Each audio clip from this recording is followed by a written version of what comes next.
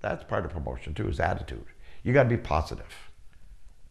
And if you're not positive, don't get in the entertainment business. You don't stand a prayer. You will be You'll be eaten alive. You'll be eaten alive. Even when you try all the legitimate stuff, you still get eaten a little bit, as you know. You still get taken to the cleaners. But what do? Do you stop? No, you just go on and laugh about it and do another thing and get kicked in the teeth again.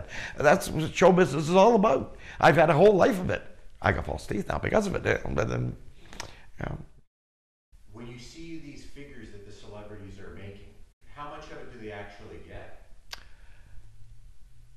Okay, let's take an example. Jim Carrey makes $20 million a film. That's the rate. Now, I figure he gets approximately, by the time everything's paid off, lawyers, agents, managers, publicists, all the people are paid off in his entourage, as they call it, he might get about 40% of that. It could even be as low as 30%. Because it costs money to keep that $20 million image up there on the screen. I mean, how many times can you fall on your back and make people laugh? Or how many times can you stretch your face and make people laugh? It's a big process. It takes a lot of people to keep a talent that caliber. Jim Carrey I use as an example because I had the opportunity at one time in his career to manage him. And I turned him down.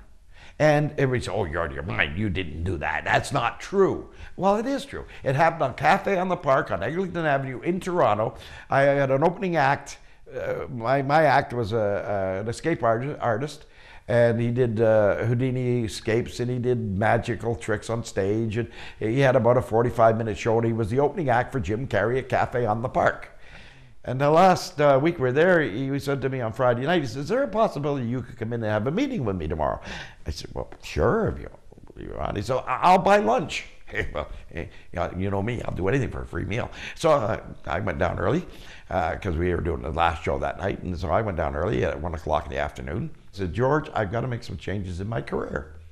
Now, at the time he was doing, he had recorded music and he was doing all kinds of impressions. He was good at it.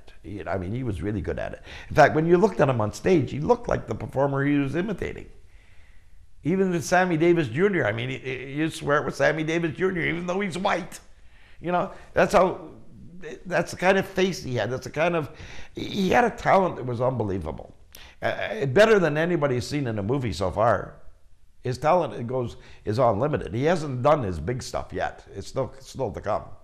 And we sat there and he says, number one thing, you think, I got to change management. I said, well, okay, I don't know the people you're with right now, but they seem to have done well for the Canadian market. You're doing pretty well, considering it's the Canadian market.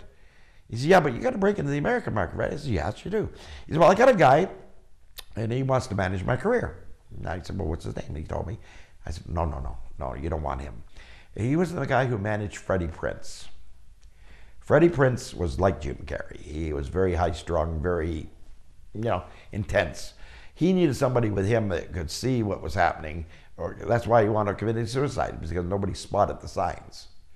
Well, Jim was heading in that same direction, okay? And that's what he didn't need as a manager like that. He said, well, another one is offered to manage me is Ron Scribner. I said, oh, you want to stay in Canada longer? Oh, it's, where to go? He said, would you manage me? I said, Jim, I'm going to do you a big favor. I'm going to tell you no, but I'm going to tell you what to do. And if you listen to me, it might work. Sell everything you've got, get a one-way plane ticket to LA, fly down there as a visitor. If you have to sleep on somebody's couch or the front lawn of some place down there when it's warm, I said, and do all the free shows you can do at the comedy clubs. Turned out that Roger Dangerfield was one of the people that come in and saw him in the club, in the Comedy Store. And that's where he performed. And the manager of that place, I got to talk to him because of the John Candy Film Festival. And he was telling me the story of how I used to sleep on his couch all the time. I said, well, I'm the bugger who told him where to go and how to do it. So, we laughed over that because it made his career.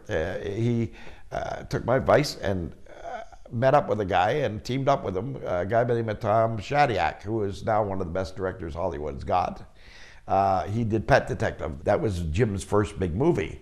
It doesn't show his talent fully at all. The closest movie I've seen to Jim Carrey and being the real Jim Carrey as you know him is Liar Liar. If you've seen that movie, that's the closest to the real Jim Carrey.